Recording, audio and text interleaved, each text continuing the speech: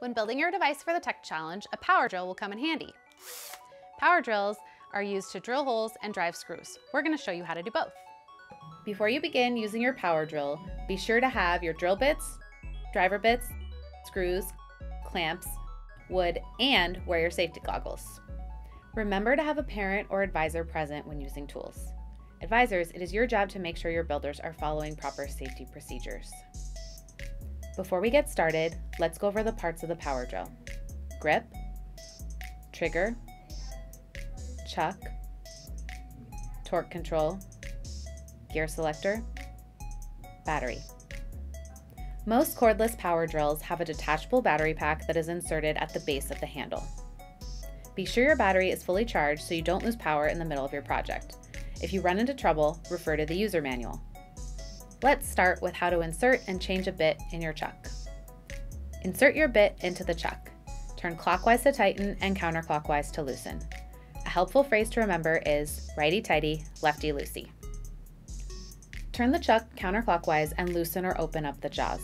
Insert the drill bit and tighten by hand, turning clockwise, making sure that the drill bit is centered evenly and that the jaws are touching the bit. Turn until you hear a click to indicate the clutch is locked. Some power drills may not have a clutch and come with a key to lock the chuck. Insert the bit and use the key to lock it in place. Be sure to consult the owner's manual if you are unsure. Next, select the correct gear setting that corresponds to the task you are trying to perform. For drilling holes, place your drill on setting 2. To drill a hole, hold the drill in your preferred hand with your index or middle finger ready to press the trigger. Use your free hand to hold the top of the drill so it doesn't wobble when you start it. Always be aware of the surface under the material you are drilling. You do not want to drill holes into your table. If possible, use clamps to hold your wood steady and make sure to have scrap wood under what you are drilling. To drive a screw, select the right driver bit. We are using a Phillips head driver bit that matches our screw head. Next to the clutch, you will find a series of numbers that can be adjusted. These settings are primarily for driving screws. The lower the number, the more ideal the setting is for driving screws into softer materials. Higher clutch settings allow you to drill into more dense materials. Using the proper torque setting will ensure the screw head is flush with the wood.